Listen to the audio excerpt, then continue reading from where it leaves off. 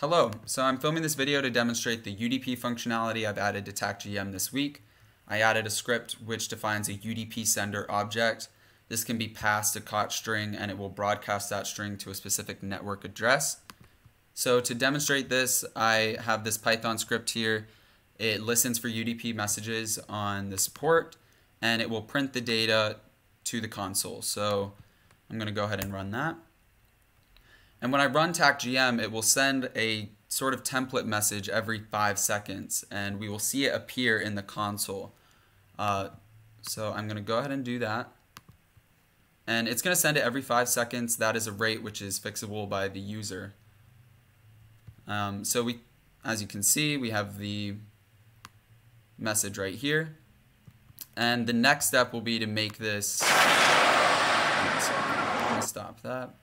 The next step will be to make this a valid COT string so that it can actually populate the troops in ATAC.